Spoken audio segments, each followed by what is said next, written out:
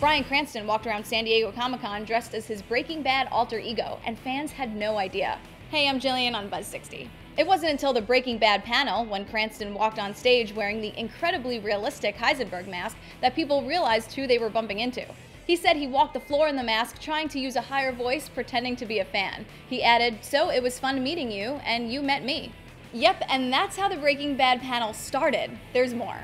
Bryan Cranston and his co-star Aaron Paul took turns making out with Heisenberg, while show creator Vince Gilligan snapped pictures. Oh, and then they actually talked about Breaking Bad. And spoiler alert, Vince Gilligan revealed how Walt poisoned Brock. He put the crushed poison in a juice box and snuck it into Brock's school. They also discussed character developments and on-set antics, all while the Walter White Heisenberg mask kept them company on stage. So celebrities, it turns out if you want to walk through a crowd of fans without getting noticed, just dress as yourself. Buzz60, now you know, pass it on.